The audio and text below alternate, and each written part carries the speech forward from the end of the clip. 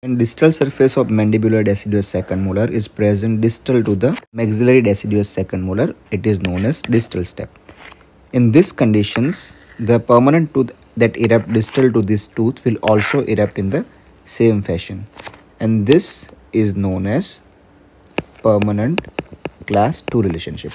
Now there are two ways through which forward shift can take place.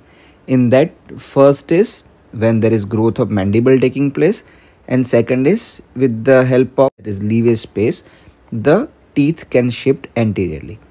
So with help of both this condition, when this mandibular molar will shift anteriorly, it can lead to another relationship, that is end to end relationship.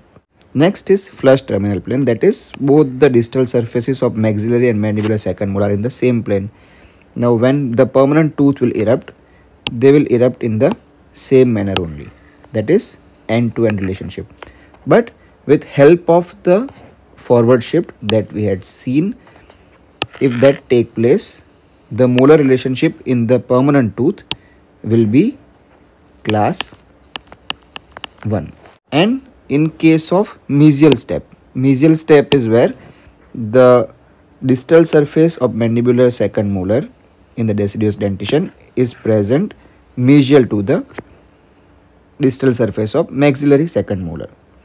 In that case, when the molars will erupt, they will also erupt in the same fashion, and that fashion is class 1. But if the forward shift take place, it can lead to class 3 relationship in the permanent dentition.